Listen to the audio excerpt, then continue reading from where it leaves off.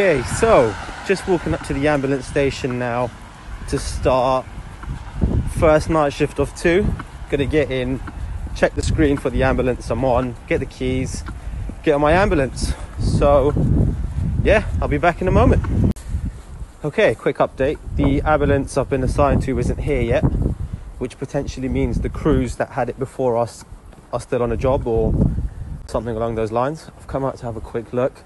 Still not here. So these are the ambulances. So as soon as the ambulance turns up or we get assigned another one, I'll be back to give you a tour of the inside and show you how we get started. Ambulance has just got here. This is how we find it. Oh, right there. Oh, right here. Perfect. This is Obi, crewmate. Afternoon, evening, morning. We're going to get in the ambulance now, get started, and I'll be back in a minute. Right, so the first bit of kit I get onto the ambulance is my fire helmet, which I brought with me from the fire station, and an LAS high-vis jacket. These are to be mainly used for road traffic collisions, so 1, I could be seen better, and 2, so I stay protected. The other bit of equipment I like to get on is my D mask, which is a bit like a BA mask. I'll open it up as soon as I get on the front. Hello, so just at the start of the shift, getting our vehicle ready. So we just signed some drugs out. We're just going to check the vehicle, make sure all of our equipment's ready to go for the start of shift. So yeah. What do we have here? So there's paramedic drugs, lots of drugs that we can give people, pain relief, life-saving drugs, they're all in there. We've got some fluids here, and then we've got our technician drugs as well. So these can be given by most ambulance crews. And we've just got to restock bits of the vehicle that the last crew have just used for their shift. So we can just check all the cupboards and make sure everything's there. The other bits I like to check in this cupboard are the extra bottles we have of O2, which we also have on the fire station. Like to make sure they're in the green, which that one isn't, but it's still okay to use, half a tank. And this is laughing gas, which is good for pain relief. So on a fire engine, there tends to be 4 of us. So when it comes to heavy lifting, we can manage, but on an ambulance, there's only 2 of us. So Obi's going to talk you through a piece of equipment, which comes in handy with lifting. Lovely, so my favourite piece of equipment probably on the ambulance for moving people, something called a manga. We store it just in here, and essentially it's an inflatable cushion, so we can raise a patient from the floor to a sitting or on a lying position. And it just saves our back so that we don't destroy it doing 20 years of lifting. So one of my favourite bits of equipment to look after our backs. The 2 main bits of equipment I like to check that I carry into every job is the life pack and the O2 bag. This is the life pack. In one side we have the blood pressure cuff along with an O2 monitor for your finger. And on this side we have the thermometer, which is there, the BM kit, dots for the ECG, which are in here. That monitors hearts. And this is it in all its glory. The other piece of equipment is the O2 bag. This is very similar to the IC packs we carry on our fire engines. It has a bottle of O2 in there, masks, dressings, anything you need to get straight down to first aid. Okay, now that the back has been checked, we have all the equipment that we need to get our shift started. I now like to check the front to make sure we have masks, gloves and aprons. This is like our clean zone, if you will.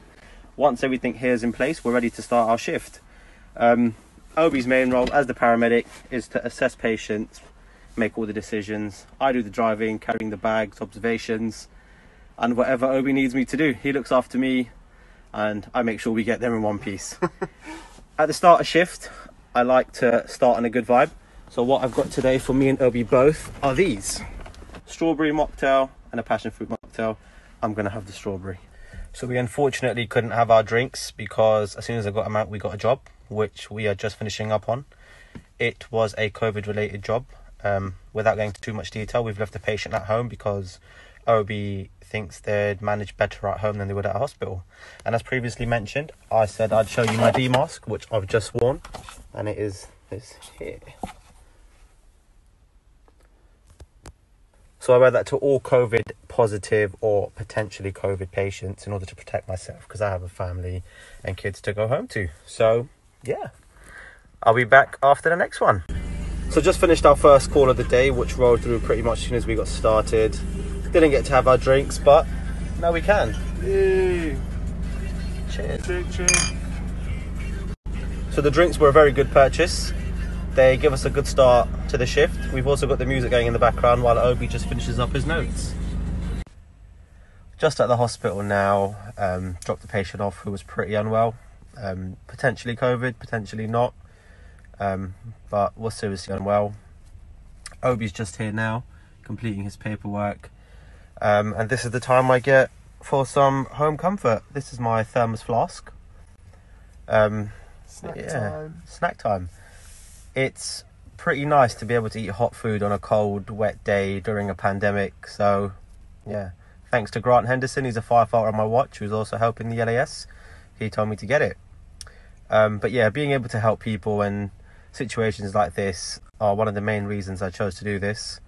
Very grateful to be able to. At the same time. So, Obes, what made you want to be a paramedic? Oh, good question. So, I think for me, it was just about, like, I did some ambulance work before, but I just wanted to develop my knowledge quite, like, a bit more. So, yeah, I became a paramedic instead. So, 3 years studying at uni, just to help people in a different sort of way. So, like, the job that we just had now, just being able to take in sort of the whole picture and come up with a plan for the patient that's actually quite unwell, and then hopefully try and get them recovered. I've just found my buddy Grant, who we're going to check out now. Right, Grant, talk to me. What are you doing? Hello, I am Grant. I've been a firefighter with the LFB now for about 12 years, and this is my second secondment with the LAS. Starting today, I come in about half an hour early and get the ambulance ready for our shift.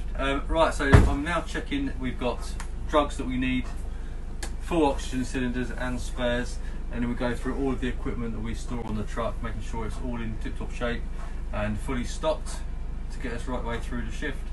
So Grant, why did you come back to do the secondment again? I came back because the emergency services are like one big family, and I could see the ambulance service was under strain.